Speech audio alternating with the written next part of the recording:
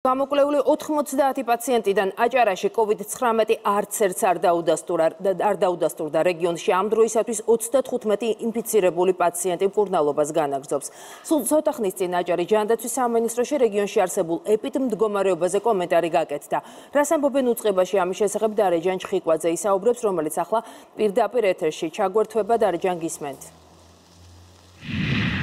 ნინო, როგორც აჭარის ჯანდაცვის სამინისტროში განაცხადეს, რეგიონში სიტუაცია ამ დროისთვის არის სტაბილური და მშვიდი, თუმცა არ არის გამორიცხული დღის განმავლობაში მონაცემები გაიზარდოს და დაიმატოს ინფიცირებულთა რაოდენობა. სწორედ ამიტომ უწყება მოსახლეობას მოუწოდებს მკაცრად დაიცვან ის რეკომენდაციები, რომელიც გასცა ჯანდაცვის სამინისტრომ. 90 პირი გამოიკვლია ეს ღამის განმავლობაში და არც ერთ მათგანს კორონავირუსი არ დაუდასტურდა. ამ ეტაპისთვის კი იკვლევენ კიდევ 50 პირს და 50-ვე უკავშირდება ქობულეთის კლასტერს.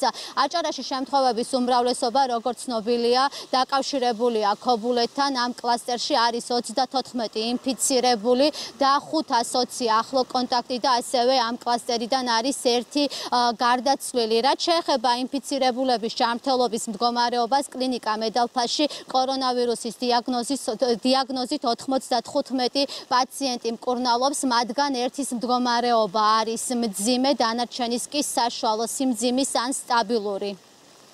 90 ლაბორატორიული კვლევის ნიმუში დაიდო და ყველასთან მიმართებაში გვაქვს უარყოფითი პასუხი. შესაბამისად, ახალი შემთხვევა არ დაგმატებია. ჯერჯერობით სიმშვიდის ფაზაში ვართ, თუმცა ეს იმას არ ნიშნავს, რომ ეს ტენდენცია შეიძლება შენარჩუნდეს. ვინაიდან მომდევნო 2 კვირა იქნება პრობლემური. რაც შეეხება ინფიცირებულთა ჯანმრთელობის მდგომარეობას, ერთ-ერთ რჩება სტაბილურად მძიმე მდგომარეობაში, ანუ რეანიმაციული პაციენტია. დანარჩენების კლინიკური მდგომარეობა ისევ არის უცვლელი, ანუ არის დამაკმაყოფილებელი, არის მსუბუქი შემთხვევები, აქედან გამომდინარე მათი მკურნალობა ისევ ტარდება ცენტრალური დონის ინფექციონისტების რეკომენდაციების შესაბამისად და ყველა არის კონტროლს დაქვემდებარებული.